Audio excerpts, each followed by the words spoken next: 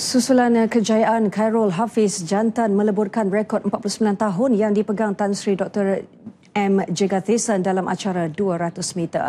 Tan Sri Dr M.Jegathesan menyifatkan Khairul Hafiz mampu melangkah lebih jauh dalam dunia olahraga jika kekal fokus. Malah beliau turut gembira dengan pencapaian Speedy Jantan itu dan yakin rekod yang dicipta oleh Khairul Hafiz mampu menyumbang pingat emas kepada kontijen negara dalam tamasya Sukan Sea KL2017. Beliau yang kini berada di Bahamas bagi tamasya Sukan Commonwealth Beliau 2017 turut mahu Khairul Hafiz berusaha untuk memenangi pingat di Sukan Asia Jakarta tahun depan.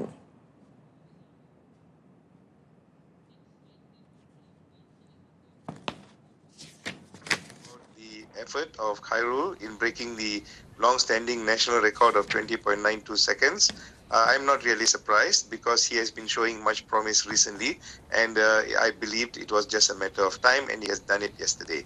So it leaves me to say congratulations to him, to wish him his very best for his forthcoming challenges of trying to win the sprint double during the coming SEA Games next month, as well as trying to become Asia's fastest man in the Asian Games in Jakarta next year.